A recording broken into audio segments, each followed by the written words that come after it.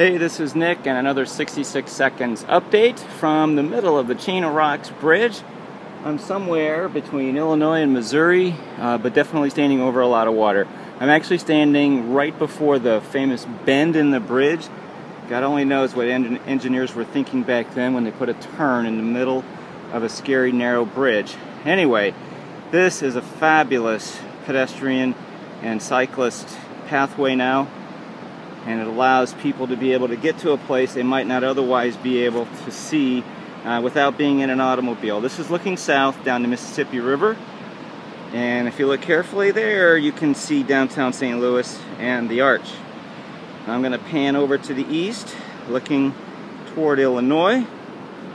You can see some people crawling around on what looks to be an old fire truck or something to that effect.